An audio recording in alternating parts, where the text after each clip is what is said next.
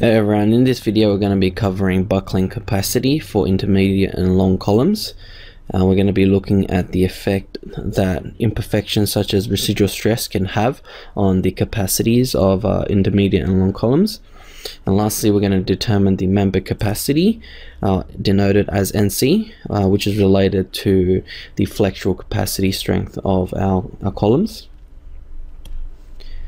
Okay, now starting with our buckling capacity.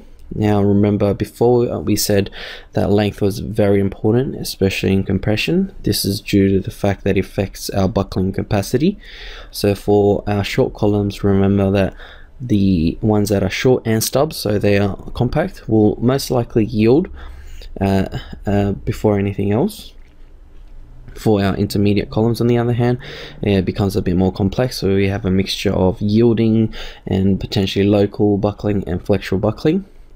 And for our long columns, we know that they do not reach the strengths of those columns that are much shorter, and they always flexually buckle before they actually yield. So looking at the two diagrams here, on the left we have one for the long column, on the right we have one for the intermediate column. We can see that intermediate columns have a greater strength because they actually induce some yielding and local buckling. On the left we see a long column. The strength is very low, and it is mostly affected by flexural buckling to a very high degree.